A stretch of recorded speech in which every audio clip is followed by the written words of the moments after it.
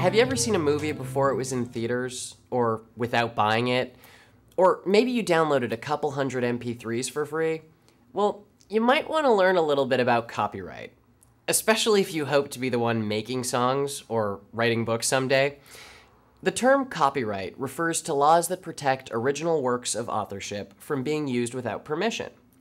Well, what exactly does original works of authorship include? These can be literary works, like J.K. Rowling's Harry Potter books, or they can be dramatic, like the play Cat on a Hot Tin Roof, musical, like your favorite song, or graphical, like paintings, photographs, and websites. They can even be famous speeches, like Martin Luther King Jr.'s I Have a Dream speech. There are several types of material that are not protected by copyright law. Just a few examples include works that have not been fixed in a tangible form of expression. For example, a performance that has not been written down or recorded. Titles, names, short phrases, and slogans also can't be copyrighted. You might recognize who says this, but it can't be copyrighted. Copyright protection begins as soon as the work is created. You automatically own the copyright for all of those papers you wrote for class or a painting you created. They are your property. You don't have to officially register the work with the Copyright Office.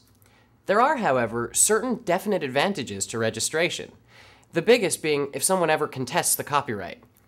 For the most part, copyright protection in the US and UK lasts for the author's life plus 70 years after the author's death.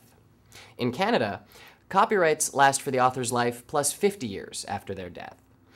At that point, the work becomes part of the public domain and anyone can use it. For example, Shakespeare's plays are part of the public domain. Anyone can perform them without paying a fee. There is no copyright law that will automatically protect an author's writings throughout the entire world. Each country has their own laws that can determine what can be protected, how it is protected, and how it is enforced. For example, in the United States, copyrighted material can be copied by schools for use in class, but not by a business that wants to reuse it in a pamphlet.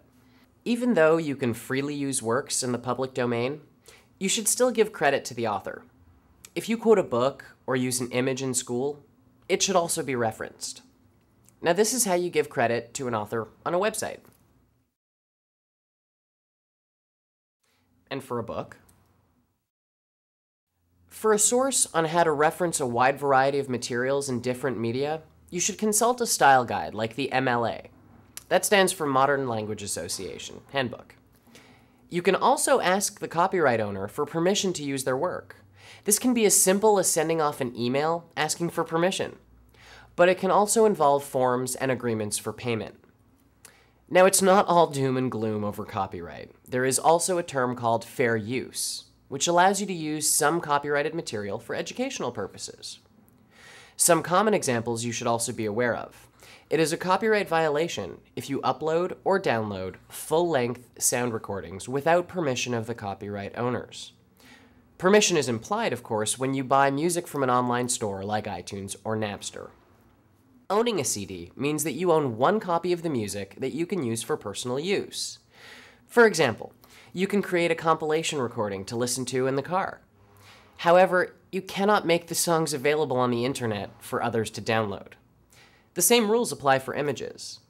Avoid copying or using images you find on web pages without permission of the copyright owner. And at least look for a copyright clause on the website first. They may just ask for a reference. However, there are a number of free and pay websites that allow you to download and use images. There's also a great site at creativecommons.org. This site provides photos, music, text, books, educational material, and more that are all free to use under certain conditions without asking for permission.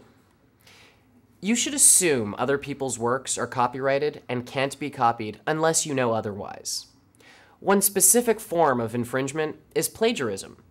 Plagiarism is defined as copying someone else's work and claiming it as your own. Works do not need a copyright notice, like the copyright or the C with the circle around it, to have copyright protection. Remember that as soon as you create something, you automatically own the copyright to that work. This means any image you find on a web page may be copyrighted. Anyone who uses the copyrighted material without the owner's permission can be found guilty of copyright infringement. If a lawsuit is brought in court, the infringer will have to pay the copyright owner the amount of money made from using the work or that the owner would have made if the infringement had never occurred. Remember, authors, whether it's a song or a book they wrote, have spent time and resources to create their work. We need to respect that they own these works and deserve to be credited, and maybe even profit from them. And don't assume just because something is not clearly marked as a copyrighted work that you can use it.